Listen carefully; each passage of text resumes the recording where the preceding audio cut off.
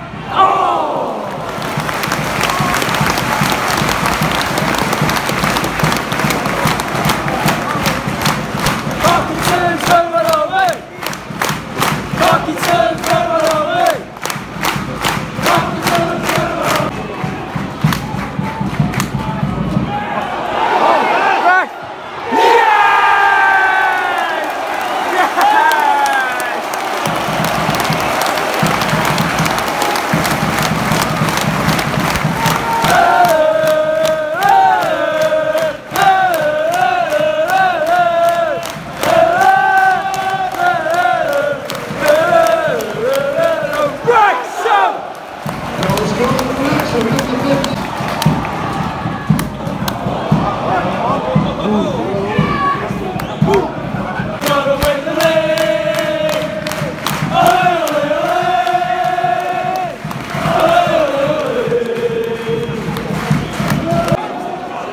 coming! Fucking hell, ref!